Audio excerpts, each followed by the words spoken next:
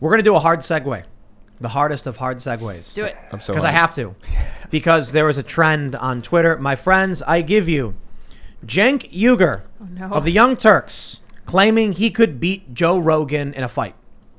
All right. Okay, Next I think- MMA What? celebrity match. Just for everybody, you know, Cenk is an overweight, progressive YouTube host, and Joe Rogan is not only an MMA commentator, but he used to fight MMA, Black and belt. he trains, and he has a gym, and he is massively ripped. But we have this tweet. Mr. M says, "I'll make a $1,000 donation to your trash network or your charity of choice to see you call Rogan, who is not only the most successful podcast in history, but also a black belt in MMA, a loser to his face." And Cenk Uygur said, "Deal. Easiest $1,000 I've ever made. You think he's going to assault me? Sure, whatever. That's incredibly dumb, but also wouldn't work. I'm much larger than Joe, and I've fought my whole life. I'd end him. But grown-ups don't do that. I'll send you the P.O. box to send the check later." I'll end him? This is, wow, a whole new level of stupid. But come on, man. This is the political discourse we get in this country? Yes. Let me pull up. We got another tweet here. Let me see if it loads. Cenk Uygur says, "If Joe Rogan believes the government is violating your bodily autonomy that the government violating your bodily autonomy is tyranny, then he must be furious about anti-choice Christian mullahs in his country. If he isn't, then he's an effing hypocrite, sucking up to his right-wing audience out of either stupidity or cowardice, except I'm pretty sure Joe Rogan is pro-choice, pro-UBI, pro-Bernie Sanders. This is what these people don't get. Cenk Uygur is plastic. He represents the non-player character that dominates our political discourse. I, for instance, pro-choice. Vax mandates are wrong because it's a liberty-minded approach, not a traditional value-minded approach. But Cenk doesn't know or care. And so the parent factions, the Democrats and the Republicans, now the Republicans mostly not so much because Trump really just splattered that whole party, changing it very different nowadays. But the establishment Democrats only seem to recognize dichotomies. So Cenk Uygur goes on his show and says, either you agree with us, you're on our side, or no matter what else, you're wrong. Even if what you're saying is scientifically true or factually correct, doesn't matter. And so they'll come out and what's the point of this tweet? Cenk, did you just watch Joe Rogan's podcast? Well, this is the point of the tweet. Do we talk about it on TV? Yeah. But good. I understand that and I'm fine with it. You know why? We need to explain to people who are watching, give them something they can share and say, my friends, you deserve actual political debates. What Cenk is saying here most likely is driven by, I will say, Hanlon's razor, never attribute to malice that which can be explained by incompetence or attributed to incompetence. Perhaps he's just not that smart. However, Cenk Uygur runs a multi-million-dollar network that's massive, and you need to have abilities and passion and drive to do something like that. So that says to me, Cenk knows he's misleading his audience. He knows he's pushing trash to fill their minds with garbage that will not move this country forward. Rogan's a black belt in jiu-jitsu, I believe. Yeah, I think so. I know he's a kickboxer. I don't know if he practices, but I mean, I think Cenk just doesn't understand that if he's really being serious here. Okay. It sounds like he's like a high school athlete who's like in their 30s or 40s and is a little overweight and still talks about how badass they are. Yeah. I don't know Cenk. I don't know. Maybe he's a great union fighter. buster. I don't know. He's a union buster. Yeah, he Dude, is. See, this is the problem we have. Hypocrite. The young Turks are on YouTube TV. They're propped up by YouTube. They have massive investment, and they are as fake as they come. They are as fake. I used to love him, man. And then in the 2007, 2006, they were like speaking out against the war in Iraq. He was revolutionary in a good way. It's not even. Look. I don't know if you've seen this, but have you noticed a change in people? Like something changed. Yeah. People like Cenk, for instance. You know, I've known him for a long time, and not like the friends or anything, but you know, he had me on a show a couple times. I saw him at VidCon several years ago, and he walked up and he was like, "Hey, how's it going?" We shook hands and we talked about YouTube and metrics, and I was doing my YouTube channel and I was doing what I was doing, and then 2 years later at Politicon, he's screaming in my face. Just like screaming at me, and I'm like, why are you yelling at me? Like, dude, what's going on? I should clarify. Joe's not a kickboxer. Taekwondo. That's what I meant to say. Taekwondo. Oh, really? He's Taekwondo? He won a tournament like in his late teens, early 20s, and then he kind of got out of the game after that. He's getting hit in the head too much, I think. Dude is ripped. Yeah, he's a maniac. He is. He loves working out. But so something happened to people, man, and I don't know what. Yeah, this isn't like a strong explanation, but I think part of it does have to do with social media and the way that it's sort of like, to me, that matches up with the timeline of like the politics has gotten much more divisive. Like Democrats and Republicans have moved away from the middle and are like much more outside of the middle. But have you seen the Pew Research? The trends on this? Or yeah, it's Democrats, not Republicans. Republicans are slightly more moderate. I thought it was Democrats more than Republicans, but Republicans also did it. Republicans shifted leftward a great deal from like, during the 2000s into the early 2010s. Yeah. And then moved only a little bit to the right. Okay. So depending on what time frame you're using. But based on where Republicans were in the 90s and the 2000s, they're actually much further left than they traditionally had been. They're progressives driving the speed limit and and so on. But right, exactly. Yeah. But it definitely does, like, it incentivizes conflict. It discourages us seeing the other side. And it's also, like, created this phenomenon where, like, we're living in these, like, separate realities where there's, like, who are these people that both sides still trust? There's basically no one. None. So my favorite was, I mentioned this, for many of you may have heard this, but I'll just, just so you know, when I went on Russell Brand's show and he asked me, I was on Russell Brand's show, he asked me about Civil War. And, I typically view this as people are like, they think they're going to get me, as though like I'm some shock jock being like Civil War and like bang on the table, when I'm actually like going through all of the details, the Princeton professor, the Atlantic articles, the conversations around Thucydides' trap and what it means, 4th and 5th generational warfare, all of these very like, specific examples of why we are facing some kind of civil conflict. Then you've got, I'm like, first and foremost, we had 2 shootouts in the Pacific Northwest between the left and the right. I mean, that's kinetic conflict. It's been going on for years and getting worse.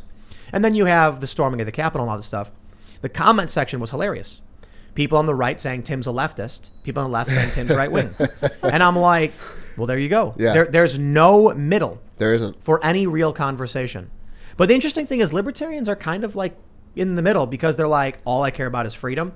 Do you care about freedom? So I suppose I'll put it this way. When I look at, when we have libertarians on this show with conservatives, they agree on so much. But the libertarians on the left do not agree.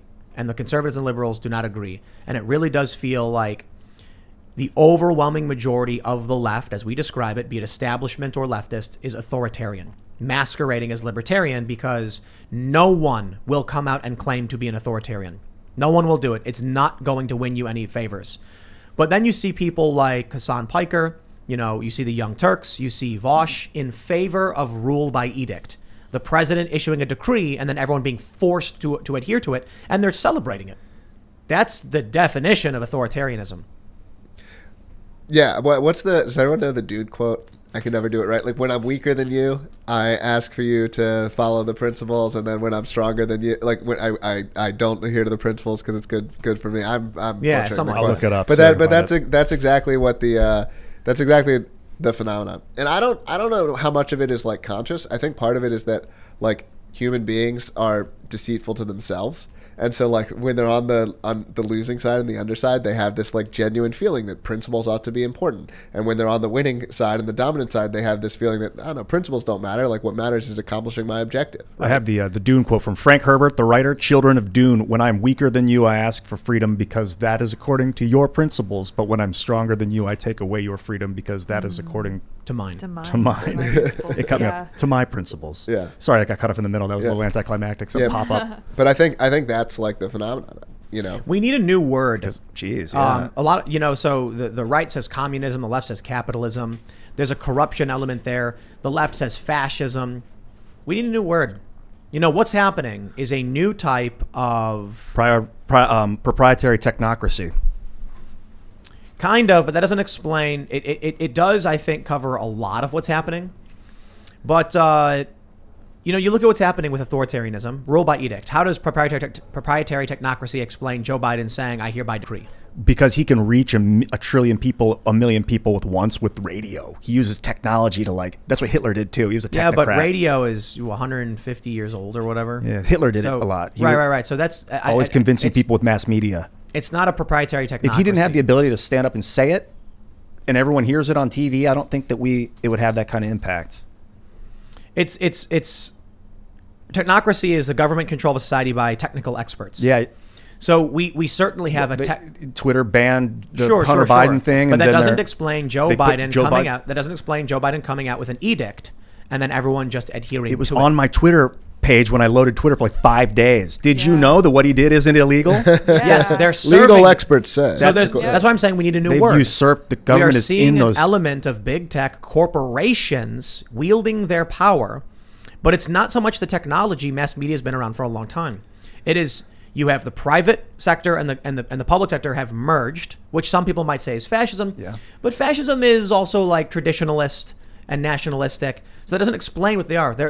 So we need a word that represents global corporatism with state, global government corporatism. A word for all of that in one thing. Do you hear me typing? Jagaphonimy. See if anything Jerkism. comes up. I just typed it in. Jerkism. Global Yes. government corporatism. Corporatism goes global. Corporatism goes global. Yeah. You've got private Corporatism. corporations working in collusion with the state under the guise of democracy towards a global international new world order. Is that what they said? Is that what Lori Lightfoot said? I don't know. That's what that Australian lady said. So communism means something, fascism means something, capitalism means something. And so when you're trying to describe this, I hear all these different words thrown out, and it's like it doesn't capture the essence. It's definitely corporatism. Like we were talking about earlier with contracts, if a company owns the rights to your likeness and then they start building artificial intelligence generative deepfakes and can make you look real and say whatever they want forever, that's like you're a digital slave to a corporation. So like Disney owns the rights to Thor. They can make Chris Hemsworth's face say anything they want on a cartoon or on a TV show now. Do you think it's all driven by corporations? No, it's what's happening is there's a very dense, powerful corporate centralization of power that is colluding with a very dense centralization of government power. And it's authoritarian. It's detrimental to the working class, to the people. It's exploitative. It enslaves. It is overtly authoritarian. And so, what's the word? I typically would say the lucrative merger of corporation and state would be fascism, Mussolini's fascism. But then you get all sorts of arguments about the fascists were traditionalists. They were like, women, at the home. And that's not what these people are. These people are ultra progressives. But they're not communists because they work with corporations. So it's like Chinese state capitalist, like it's Chinese communist capitalism. It's like woke neoliberal corporatism. But there should be just one Yeah, no, word. obviously, yeah. I'm going to say naming. I'm going to say technocracy. Final answer, because without the social media, none of this could be happening right now. Was fascism? Oh, that's not true, Ian. Without the government, that Twitter wouldn't have the legal protections to make it happen. Oh. Without the government, Twitter could do whatever it wanted. Without the Democrats coming in, so when Congress comes in and gives special protections to the tech industry, they're then able to propagandize. Yeah, I do. I will say I think a lot of big tech is protected by federal laws. Like I was talking to you about this before the show. I'll talk about this idea maybe a little bit now about like there is an ability a technical ability, but not a legal one, to embrace and extend these platforms where you build like a Facebook 2, you log into it with your Facebook credentials, and it gives you everything in Facebook 1 plus more. And when you comment on Facebook 2, it backports to Facebook 1 for the people who are still on there, and so on. And this is a way that we could evolve our way out of the status quo, so we wouldn't be trapped in this equilibrium that no one is happy with. It's laws that stop these things from being built. So the big tech companies use laws to shut down competitors. I mean, the fact that, IP is a big one. You're still $10. Apple owns rounded black corners. Oracle. I think they ended up losing the case, but it went on for 10 years where Oracle potentially owned the set of Java APIs, which made it so that you couldn't be competitive with phones. There's the Computer Fraud Anti-Abuse Act. This is a big one that a lot of people don't know about. It says like basically unauthorized access to a computer is a federal crime. And what these big tech companies do is they say, well, if you're scraping public data and we tell you to stop, you're now violating the CFAA, and that's a federal crime. They don't even need to tell you to stop. Yeah. The government just literally says, we decided it's a crime. Yeah, but this kills PadMapper, if anyone remembers that service. Yeah, that was illegal. It was showing apartments on a map, so you could pull up a map and it would show you listings for rentals. Yeah, there was a small company. There's like one guy. He built this service where if Southwest changed their flight fees, it would tell you, because if you call Southwest when they lower the price of the flight, they'll give you the money back, but you have to contact them. And Southwest said, stop scraping our site, and if you don't, we're going to call the FBI. So you can't look up our public price data. Government, misappropriation of government can stifle innovation, but no government allows corporations to send armed men into the other startups and kill everyone in the building and then make sure that no one starts up. Well, all right. So that's a much different debate as to like how would these competing interests play out in terms of violence. And I'm not going to, if we want to do the like ANCAP versus minarchy debate, we can do it. But I think that's separate from, like, we can assume a minarchy, right? So we can assume there's some small government that stops the companies from doing that. But if they didn't have these additional laws that they were allowed to leverage to shut down their competitors, I actually think competition would be more robust. Yeah, I think you're right than about it is that. now. Big time, actually. So, What's our repeal the CFAA. build an No island one in the knows middle of this the Pacific. issue. We could build islands and live on them. I mean, I don't know. I'm an optimist. Like, I think, and this is why the world is getting better despite government getting worse. Entrepreneurs always win. Human creativity always wins. Human ingenuity, the ability for humans to be creative, to come together, to work together, to come up with novel solutions. Like, I think it's why the world continues to get better. And I think it's why I think we'll get out of where we are with the big tech stuff. Part of what's frustrating about it is it takes time. It takes time for the new solutions. I mean, you've had Minds on, you're having me on, and I run Library, and which also owns Odyssey. And, these things, they're getting big. Odyssey grew from nothing to 40 million people a month in a year. And it just takes time to grow to 1 billion people, no matter how fast you're growing. What do you think about federating Minds and Library? Yeah, I'm all for interoperability. And that's part of the beauty of all this stuff. When everything is open source, when everything is permissionless, we're able to innovate so much faster. And I think all of the creative energy, like, Google's a zombie, man. Like the smartest, most creative people, they don't want to work at Google. They don't want to work under a culture where you have to adhere to a woke ideology, and if you don't, you're going to lose your job. They don't want to sit through 3 hours of diversity and inclusion workshops a week and have to go through all that training and have to put, pronouns in their signature and all this stuff. I'm not saying none of them do, but most of them don't. I was thinking last night, Google, is it just that it's too big? It's part of it's that it takes just such a long time. Look, I mean, IBM has been like sleepwalking for more than a decade, and it's still such a large company. It doesn't usually happen overnight where some startup takes down the incumbent. And so when you're going through that 5 to 10 year reality, which is how long it actually takes for these things to play out, it feels really slow and it feels like it's never going to happen. But I think it's happening. I think it's happening right now. I think we're going through. It's like a constant resurgence, and then it falls away and fertilizes the soil where new things appear. Yeah. With Google, I remember when Google Plus came out, and they had YouTube and Google Plus, and it was like, why didn't they just make YouTube the social network? They didn't. They were trying to. And then they had this company, this part of it running Google Plus and part of it running YouTube, and they YouTube- didn't know what the other hand was doing, and it was a mess. All right. YouTube was trying to turn, Google was trying to turn YouTube into Google Plus, and it was backfiring bad. And it was causing a lot of problems. But the intent, it was happening, was that YouTube would be Google Plus. And then they were like, it's not working. Yeah. So it makes me think that it's too big, that you can't, it's just too much authority and too many levels of authority of things getting passed down that it's loses affectivity. Yeah. No, that's such an important concept. And I think it's a mistake a lot of people make in their thinking is they think of like, oh, Google's like a coherent entity. Like, oh, the CEO just says stuff and then like things happen. It's like, when true of government, it's true of large corporations. Well, no, but it's a bunch of individual agents all with their own like local incentives. And a lot of times inside of the large thing, they're competing interests. They're competing branches of government that are at odds with one another. They're competing factions of Google that are at odds with one another. There's not an ability for one person to just issue some top-down order and then everything happens.